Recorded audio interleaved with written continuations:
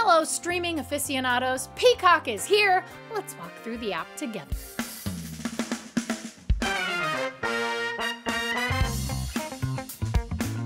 What is a peacock anyway?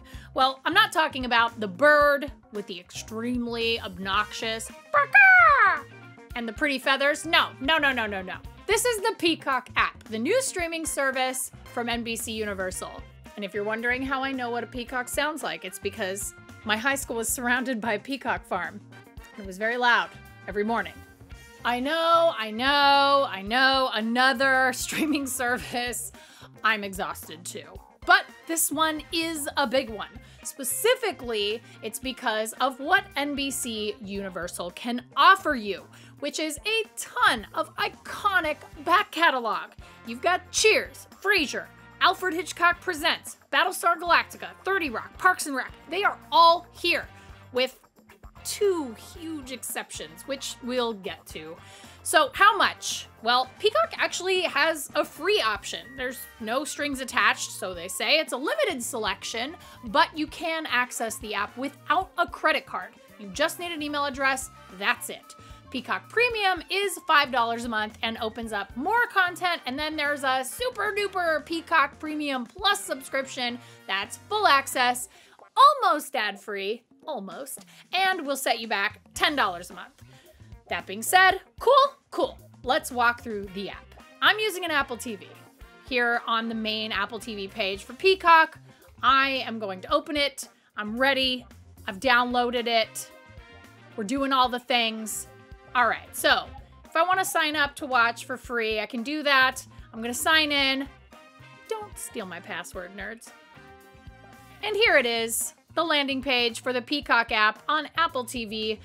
We are starting out on the Browse tab, which is pretty interesting considering the channels and trending tabs are the two tabs right before that one. And then, of course, you have your standard TV shows, movies, kids, news, sports, Latino, all the things that you're used to seeing in a streaming platform app. So we've got 30 Rock. Let's look at the Browse section a little bit. Peacock picks. Okay, so we've got Downton Abbey, Everybody Hates Chris, Parks and Rec, Project Blue Book. I mean, there's a lot, again, lots of iconic shows, but also some stuff that maybe you haven't seen before, which is part of the reason why NBC Universal's library is so appealing to so many people. It is vast. Featured films, Phantom Thread, love the Rotten Tomatoes integration here. That is really, really cool. So you can immediately decide if you want to watch something or not based on its Rotten Tomatoes score. And then you've got some originals. So Peacock actually has launched with a pretty limited selection of originals because of the COVID-19 pandemic. Production is not exactly booming right now. So I think we're going to see a lot more here, but these are the Peacock originals that were able to make it into the app launch. So lots of different stuff. Binge 100 plus hours for free. So I really like these category names. I'm just now going through them for the first time. I think that is a great idea. This is to say, hey, you got a lot of time on your hands?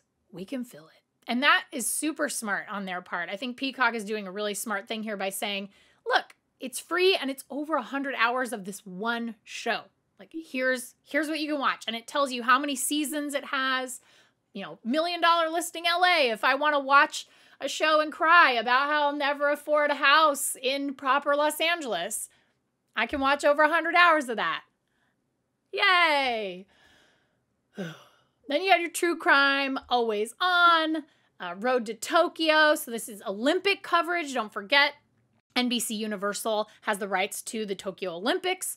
Yeah, so upgrade to watch it all. They tell you what you can upgrade to, what you're missing out on, as it were. Sci-fi, of course, you've got all sorts of really good categories here. So that is the Browse section. So if you're really looking for a huge back catalog, again, Peacock pretty much has you covered here. TV shows, obviously, we know what that means. Let's check out movies. You've got The Bourne Identity. Again, huge blockbuster films. They're going to want to put those up front and center here to show you how appealing their service is. In the kids section, you've got, again, lots of different choices. News, you've got that. So you've got your nightly news, you've got documentary, you've got headlines. So those are actually shorter, little sort of quick, I don't want to say quick bites because that's a Quibi. Apparently that's taken now. So you're like sort of quick videos under 3 minutes or so that are going to give you sort of a little summary of a news story that's happening during the day. In the sports tab, they have these originals, which I think is great. I think it's important to have sports originals. I love 30 for 30 on ESPN. So Peacock is going that same route. They're going to say, okay, we're going to also make originals. So we have this In Deep with Ryan Lochte. We've got Lost Speedways with Dale Earnhardt Jr., Premier League, top sports stories. Again, the road to Tokyo, very important for them. Now that we're done with the sports tab, let's check out the Latino tab. There's a lot of interesting things happening in the Latino tab. So Peacock says it's launching with about 15,000 hours of content on its service. But 3,000 of those hours are Telemundo produced original programming. So you're going to find original Spanish language series here. You're also going to find your standard subtitled English language movies and television shows like Shrek. We can see it's right here, Fast and Furious. But a really impressive outing for Peacock and its Spanish language offerings. And I'm really excited to see how much they continue to expand on that in this tab. So nice job. Good job there, Peacock. Okay, so we've browsed all the different tabs. We know what they're about. Let's check out channels. Channels is live broadcast in sort of by franchise or IP. And unfortunately, HDCP limitations are going to keep me from capturing what is being broadcast right now, but we can look at the channels.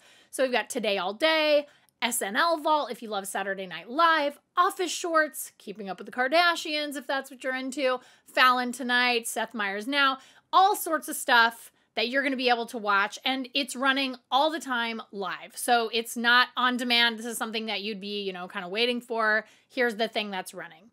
Now that we've seen channels, let's hit trending.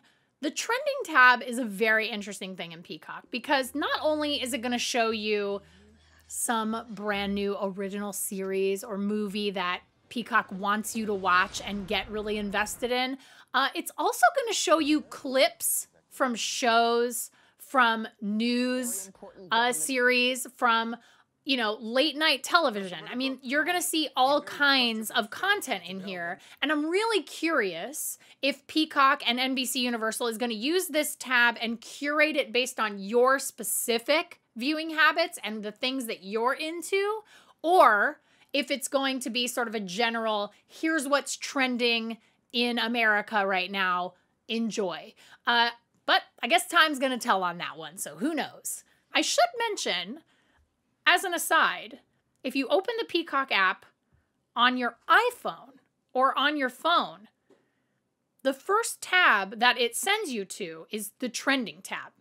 It doesn't send you to the browse tab, which is an interesting choice, and it's very clear that NBCUniversal feels like when you're on your phone, you're going to want sort of things that are hot. Get me the information. I want to just watch something quick and run. That's right there for you. They know that. They want you to go to that trending tab. But when you're watching on a television set, they want you to watch longer form content. So they're going to put you up to the browse tab, which again, like that's a really smart decision. There are a few things that aren't available in Peacock yet though, and here they are. 1, no 4K support. Yikes. 2, no profiles, which means you can't separate what you're watching versus someone else in your household. Some people really love that. I think it's an important feature and worth mentioning. And 3, no support yet for Roku or Amazon Fire TV devices. So if you have one of those and you're hoping to check out Peacock, you're out of luck until further notice. So there you have it, a basic walkthrough of the main tabs and options that you have in the NBCUniversal Peacock streaming service app. I think it's really compelling. I think NBCUniversal offering a free account with no strings attached or trial period is brilliant, to be honest, because they're banking on everybody signing up and then at some point a percentage of those people going, I think this is worth $5 a month, or I think this is worth $10 a month. And they're also hoping that you dump one of your other streaming services in order to pay for it. So I think it's really smart. It's really, really smart, because who among us has not signed up for a free trial of a streaming platform, watched whatever it is that everybody was talking about that week, we binged it, and then we're like, I just, I don't need that subscription anymore. So really smart on their part. I think the UI is beautiful. I'm really looking forward to digging in deep and seeing what exactly is available to me as a free user and what is not available to me as a free user. We will see how that goes. I am very curious as to what you guys think of Peacock. Did you sign up? Are you gonna do it? Are you not interested at all? Are you gonna wait until maybe Olympic coverage ramps up or sports comes back? Let me know down in the comments, and until next time, be good streamers.